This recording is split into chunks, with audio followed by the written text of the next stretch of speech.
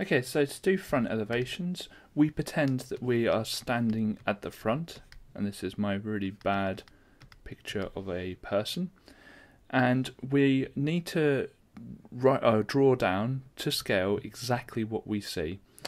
So we are not going to see, any of this.